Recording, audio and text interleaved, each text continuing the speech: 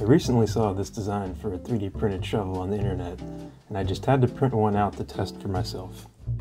The designer had recommended printing it out of polycarbonate blend filament or polycarbonate blend filament with carbon fiber in it, but I didn't have either of those available on hand to use. I decided to use polyethylene terephthalate glycol, also known as PETG, instead. PET is a really common material used to make plastic water bottles, and glycol is an additive used to make this material easier to 3D print. I was very happy with how the final shovel turned out. Folding and unfolding the shovel is very easy to do. All you have to do is unscrew the threaded portion of the handle and everything folds right up.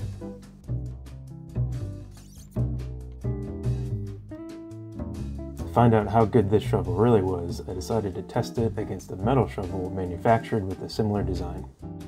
I found a metal shovel that had almost the exact same dimensions as the 3D printed shovel in both the folded and unfolded configurations. The 3D printed shovel weighed around 1 pound. The metal shovel weighed around 2.5 pounds. To test the shovel's digging ability, I started out by shoveling some grass and dirt. The metal shovel had no problem whatsoever breaking through the grass to get to the dirt. And now for the moment of truth. The 3D printed shovel had a lot of difficulty getting through the grass. It really was not much better than using like a stick or a rock or something. I'll speed this up to 5 times speed so you don't have to sit through the full length of it.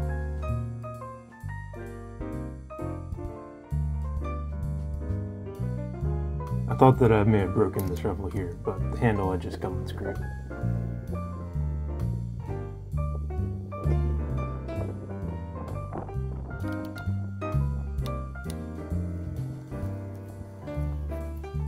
Ultimately, the effort it took to dig these two similar sized holes was not at all comparable.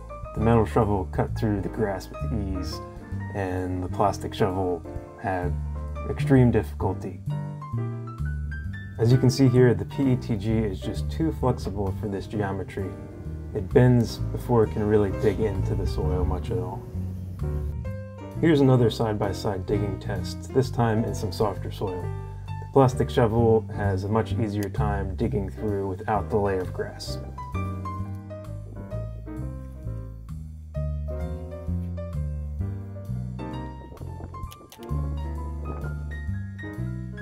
I also tested how well the shovels would perform using a tilling motion, and the plastic shovel performed perfectly fine here.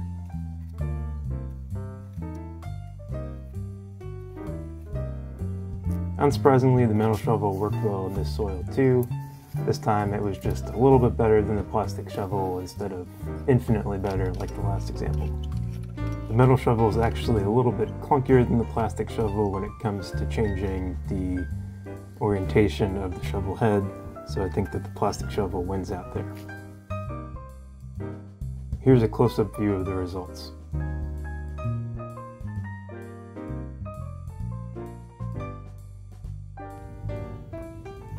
For a final test, I decided to just see what would happen when I stepped on the handles. The metal shovel was unfazed, and the plastic shovel bent a little bit but didn't break. Here's a little side-by-side comparison between the PETG filament that I used, the 2 filament types that the designer had recommended, as well as just a generic structural steel. You can see that the PC blend filaments are a little bit stronger and also a little bit stiffer than the PETG filament that I used. Based on a comparison of the tensile modulus, also known as Young's modulus, which helps quantify the flexibility of materials, I think that if you printed the shovel head out of the PC blend instead of the PETG, you may have slightly better results. However, I think it may be more beneficial to go about redesigning the geometry of the shovel head to add in some more stiffening features, which would improve the usability of the shovel regardless of what type of plastic you printed it out of. I may give that a try so that this could be printed entirely out of PETG. That's it for this video. Thanks for watching.